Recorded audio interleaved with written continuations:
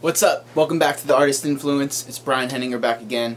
Today I want to talk to you guys about something that's really important when you're trying to achieve anything. Whenever you're setting down the path to something new, something you're trying to accomplish, you have to make friends with failure. You can't be afraid to fail. I mean, in this day and age, in our culture, in our society, with the internet and with Twitter and Instagram and Facebook followers and YouTube likes and videos and views and all that kind of stuff, we're so attached to this feeling of instant gratification. This idea that we can put something out there and people will automatically take it and either like it or dislike it, and we get instant feedback for our efforts. And this is just not true in every area of life. It's only true in the last several years, maybe less than a decade really, of the internet being around to where we're so connected and we can have this type of instant gratification. But for every other area of life, from your health to losing weight and becoming more fit in your body, to starting a business and trying to become successful at that, to becoming a professional dancer and going on auditions and hoping to book your first job, there's persistence that comes along with it, and there's failure that's built in. And failure is just a part, it's just a step in the process to succeeding. So what we need to do is we've got to become friends with failure. We have to welcome failure and understand that it's a vehicle to learn and to be able to move past whatever current plateau we're at. And the second thing we got to do is we have to kill entitlement, guys. I mean, I see this so much in this current generation of dancers, and in the younger generation of just people in the country and in the world overall, is we all have this sense of entitlement. This sense that, you know, because we have a Facebook and Twitter followers and Instagram followers and YouTube followers and bigger and ever expanding groups of social media and contacts, that we should just be successful at whatever we put our minds to, whatever we start doing. That automatically success is just gonna come because of how connected people are, because of how many followers we have, or how many people following us on Facebook, or friends that we have, or contacts. And it's just simply not true. So all of these dancers that are coming into the dance industry nowadays, and they have this mentality of entitlement to where, you know, they feel like, oh, I've put 2 or 3 years into this, I've tried to audition for 2 or 3 years, or take something other than dance as an example. Oh, I just got into, you know, sales, I started selling business for working for a wireless telephone company or something, or I sell real estate, or I sell advertising, or whatever. And sometimes people have this mentality. It happens more in dancers than anything else I've ever seen, but it happens other places too. This mentality of entitlement, to where, you know, all of a sudden a couple years in, you've put forth some good effort for a couple years, you've seen measurable results, but you're not where you feel like you should be, and you feel entitled to be where you think you should be. And it's just simply not true.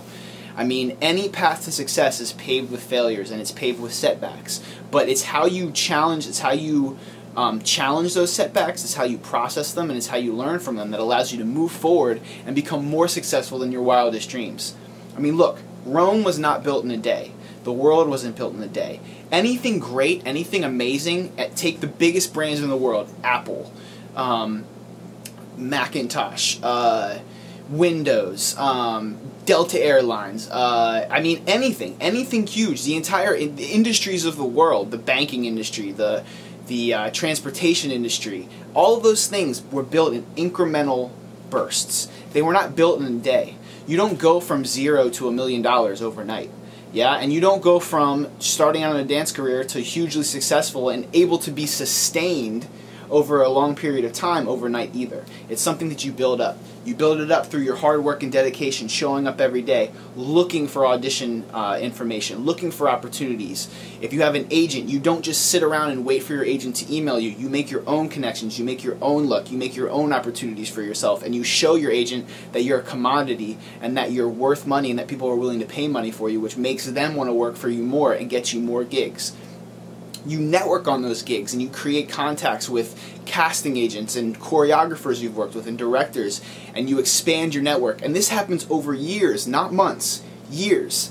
You build that network up, so now, a couple years down the line, 3, 4, 5, it's a different time frame for everyone, but you have this base of contacts and you have a reputation in the industry and you have a workflow, a flow of opportunities and gigs that allows you to support yourself through dance and actually create a real career out of it, a sustainable career. But that doesn't happen overnight, and it's not an easy thing to accomplish, but it's something that's possible for everyone. It just depends on your mentality going into it. So what we have to do is we have to kill this mentality in this generation of dancers of entitlement, guys. People have been talking about it for years now. And it wasn't always like this, but for some reason, maybe it's YouTube, maybe it's how easily accessible everything is, maybe it's how dance is so popular nowadays that people just think that they can jump in and be able to be successful no matter what. You got to kill that sense of entitlement, and you have to first humble yourself and understand that before you're working to earn, you're working to learn. Yeah, and you need to take those gigs that are learning experiences. You need to take those opportunities to make connections. Even if there's not a gig right now in the present, make a connection with someone. Make a real relationship with someone. Make a real contact. Create a dialogue with different agents you're interested in working with choreographers who you like to take their class and you enjoy their style. And don't do it from a place of trying to be an opportunist to where you're always focused on what you're going to get from this other person, but focus on what you can give that other person. Because if there's one thing that's true in life, and one thing that really, really spans all of these different facets of life, from finances to relationships, to career, to health, to fitness, to all these different things, when you focus on the more you can give, you end up getting more in return. So don't focus on what you're getting. Don't focus on, oh, I want to make this X amount of dollars, and only focus on that thing. Focus on what you can give. So every time you go into an audition, focus on how well you can fit that person's idea of what they're looking for from that casting. So if it's for a commercial for a product, focus how you can highlight that product, how you can make that product sellable, and how you can impress the casting director by showing them that you can listen to what they're needing, what they're asking for, and deliver that time after time again. And if you're only concerned of getting the job and not losing the job, you'll never be able to deliver that type of service. So focus on giving first. The getting will take care of itself.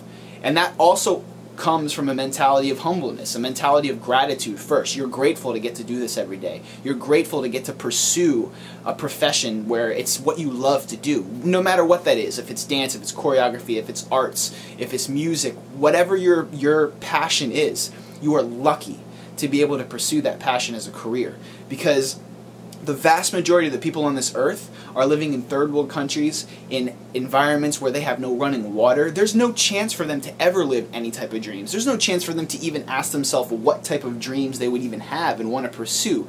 They're just focused on surviving.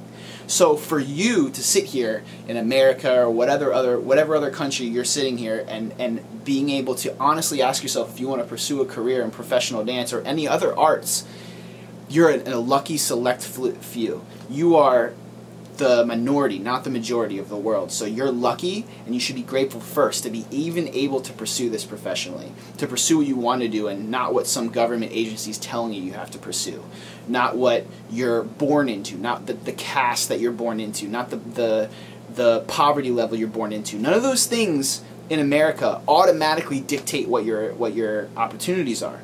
And we're lucky for that. And if you're in a country that allows you the opportunities to ask yourself what you're passionate about and what you want to pursue, then you're lucky as well, and you need to be grateful first. So come from a place of humbleness, accept failure. Understand that failure is a part of the process. Yeah, every great man, every great woman has failed numerous times before accomplishing what they wanted to accomplish. I mean, you look at the light bulb, you look at the iPhone, you look at the Wright brothers and creating flight. You look at all of the greatest discoveries of our modern times and in humanity's history, they've all come after long periods of failed attempts at trying to accomplish whatever they're trying to accomplish and make happen. So welcome failure, guys. Failure is a teacher. Failure is an opportunity to learn, to grow, to contribute further beyond yourself, so that same failure next time becomes a success. So don't be afraid of failing, guys. Don't be afraid of putting yourself out there and not getting what you feel like you deserve, because what you feel like you deserve and what you actually deserve are two different things. And it's about your hard work and your persistence over time that bridges that gap and makes what you feel like you deserve and what actually happens in your life makes those two the same thing and creates that success for you. So don't be entitled. Yeah, understand that this is not a fast-paced race. It's not a sprint, it's a marathon. And if you're trying to build a foundation for a career to be able to live long and provide income for you and provide you a lifestyle that you want, then you need to build a strong foundation, and you need to be not afraid of taking the time to do that. Yeah, so slow it down, pump the brakes a little bit, look at what you're doing, look at what you're giving of yourself, look at where your priorities are, look at where you're focusing in whatever career and whatever thing you're trying to do, and make sure those priorities are the right priorities. Make sure you're doing the right actions every day that are going to give you the results that you want over the long term. Don't focus on the short term. Yeah, focus on the long term, because the long term will dictate the steps and actions you need to take every day to get there. Yeah, so fight that entitlement. Don't be entitled. Be humble. Be grateful you're even able to pursue this whatsoever, and be able to pursue a career and a passion that you love, and come from that place every day. Come from a place of giving, and then all the getting will take care of itself. Yeah, the money will take care of itself, all that stuff. If you have faith and you believe in yourself and what you're passionate about and what you're trying to accomplish, and you're willing to put forth the work day after day after day and take those failures as lessons, you're destined for success, and success will come, and it's only a matter of time. So be patient, yeah, be positive, be passionate, go out there every day and make those action steps count. Make those classes you're taking count. Make those connections count. Create real relationships with people around you, and focus on what you can give instead of what you can get, and it will set you up for success beyond your wildest dreams. I promise that.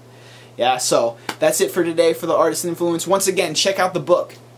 Book Dance Jobs. It's the ultimate career guide for commercial dancers and professional dancers alike. It's on sale at BroadwayDanceCenter.com. It's also on sale at Excel National Dance Convention, which is getting ready to kick off here in just 2 weeks. We'll be in Huron, Ohio, November 1st and 2nd, so come check us out, www.excelinmotion.com, and keep an eye out for my website, theartistinfluence.com, coming very soon. We're rounding the launch dates right now. It's going to be up in the next couple weeks. And follow us on Instagram as well, yeah? Hashtag theartistinfluence on Instagram. Search for it. I'm always posting inspirational messages every day to try to keep us all engaged and focused on what we want to create in our life. Yeah, we want to live a life of action, not reaction. So, I hope that helped, guys. Stay in touch. I'll talk to you guys soon.